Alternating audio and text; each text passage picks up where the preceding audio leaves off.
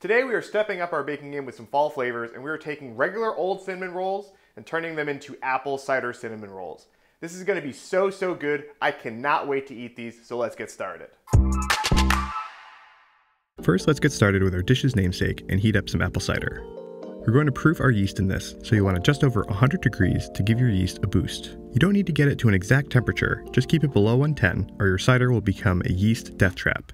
Sprinkle on your yeast and set it aside to let it foam up.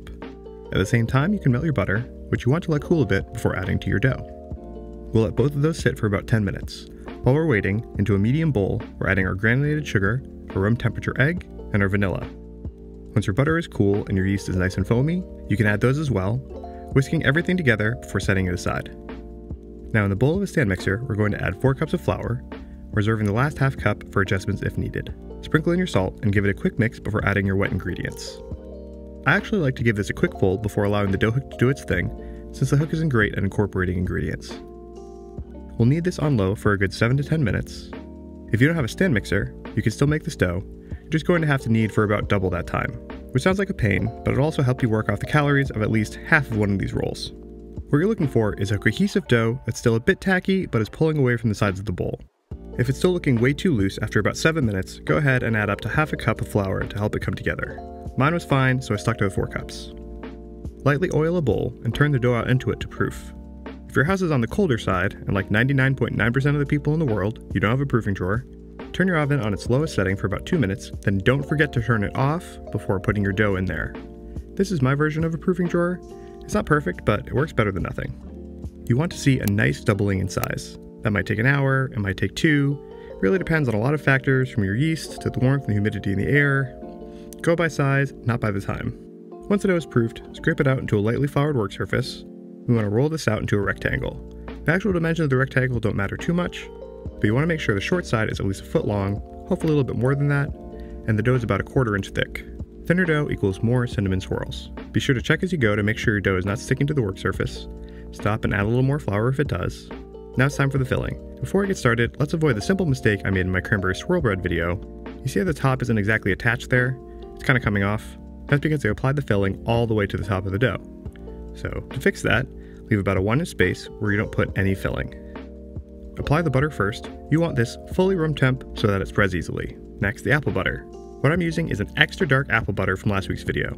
I should have warmed this up so it was a little easier to work with, but I didn't. So I had to ride the struggle bus for a couple minutes until I got it evenly distributed. Rumble, rumble, bump and roar.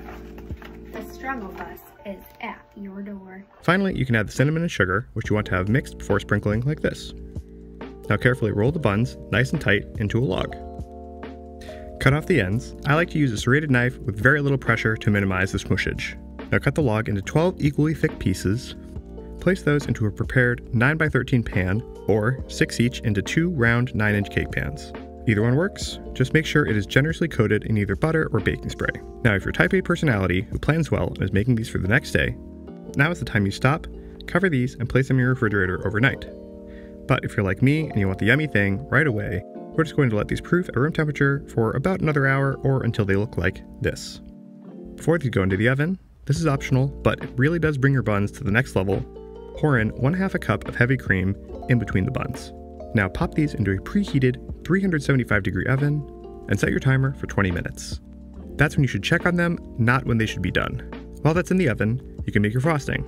All of what I'm about to do can be done by a whisk and/or spatula, but I have this machine to do it for me, so I'm going to use it. Toss in the cream cheese and brown butter. Again, these ingredients should be room temperature before working with them. Give that a good beating on high for 2 to 3 minutes before adding your cinnamon, vanilla, cider, and salt. Finally, add the powdered sugar a bit at a time, mixing in between each addition until you get this consistency. Don't forget to sift the powdered sugar before adding it or you'll get some lumps in your glaze. Give your rolls a quick check after 20 minutes, then check to determine how much more time they need. You want nice, toasty, light brown tops. Mine took about 23 minutes to look like this. Now, I know the temptation to eat these right away, but they will have to cool before adding the glaze, or all of it will just run off the sides, looking thin and sad. So, yes, this was a high maintenance treat.